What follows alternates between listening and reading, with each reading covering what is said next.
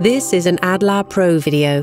AdlabPRO is a project funded by the European Union. This video is made available to you on a Creative Commons license. Hello, I'm Anna Matamala from UAB, and in this AdlabPRO video, I will explain what VoiceOver is. This is Unit 2, VoiceOver, in Module 5, Additional Services.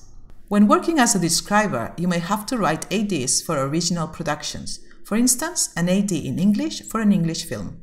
However, you may also have to create ADs for content originally produced in another language, and then translate it using subtitles, voiceover, or dubbing. Let's talk about VoiceOver. VoiceOver is used to revoice fiction in some Eastern European countries, Poland, Bulgaria, Russia, etc., and to revoice non-fictional content in many more. For example, in Spain, fiction has traditionally been dubbed, but non-fiction is generally voiced over. The map on screen shows the distribution of the so-called dubbing, subtitling, and voiceover countries in Europe. The key feature of voiceover is that you hear a voice on top of the original voice. Don't get confused if someone uses the term voiceover to refer to an off-screen narrator.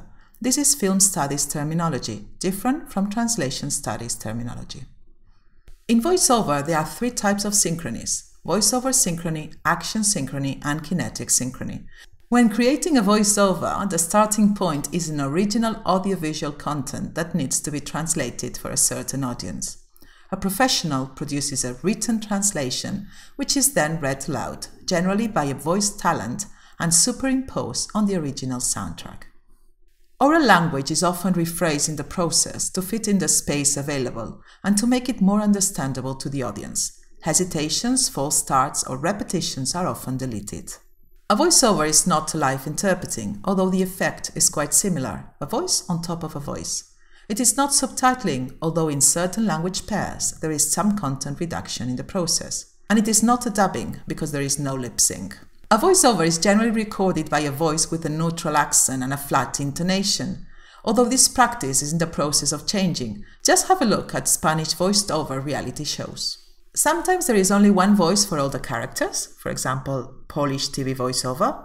Sometimes there is a male and a female voice talent, for example, Lithuanian voiceover of TV films. And sometimes there is one voice talent per character, as in Spanish documentaries. Depending on whether the voiceover is created in a production or post-production process, the work involved will be different. For instance, in production, translators generally work without a script. As a describer, it is important that you are aware of the main features of voiceover and how they may affect your work, especially in terms of synchronization. Well, this was just a short introduction. You may want to read the book Voiceover Translation and Overview to learn a bit more. The preparation of this presentation was supported by AdlabPRO, Audio Description, a laboratory for the development of a new professional profile, financed by the European Union under the Erasmus Plus programme. Key Action 2, Strategic Partnerships. Project number 20161IT02 KA203024311.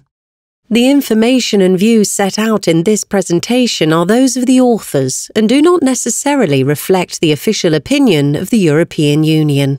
Neither the European Union institutions and bodies nor any person acting on their behalf may be held responsible for the use which may be made of the information contained therein.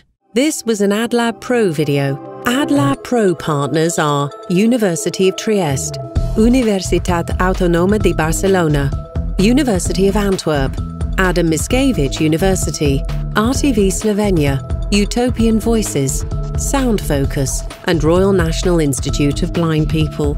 AdlabPRO was funded by the European Union. This video was made available to you on a Creative Commons license.